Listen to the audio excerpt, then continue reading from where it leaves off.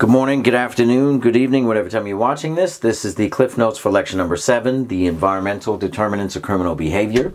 Again, this was one in 3 things where I was talking about biology first, psychological aspects second, and then, back to sociology. So in this lecture, there are 4 major theories presented here. Differential association, Edwin Sutherland. You should have read the article for this. Differential association is probably the easiest theory to understand, just that crime is learned. And for all of these theories, very different from biological determinism, or even sociobiology, which says that your body has an impact on your behavior. For this is all 4 of these assume that there's no difference between criminals and non-criminals except for the choices that we make.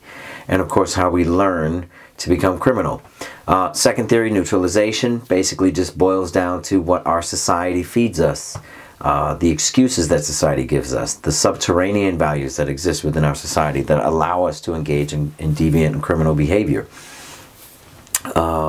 Merton's strain theory, and that's a really important sociological piece, a really good way to understand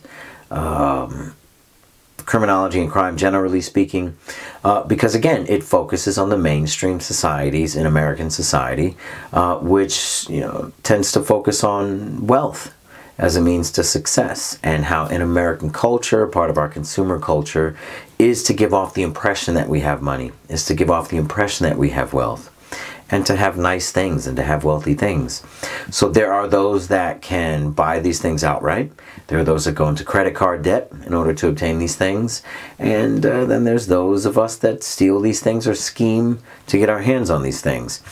We all want the same stuff. We all are aiming for the same values. It's just that some people go through strain in order to get them.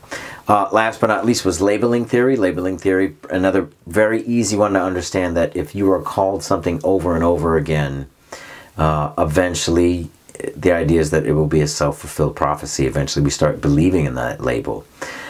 So pretty simply put, if you tell a child, like, you're just like your father, you're acting just like your father, you're such a bad kid, you're going to end up just like your father, guess what's going to happen to that child? That child is going to end up exactly like his father, whatever that behavior is.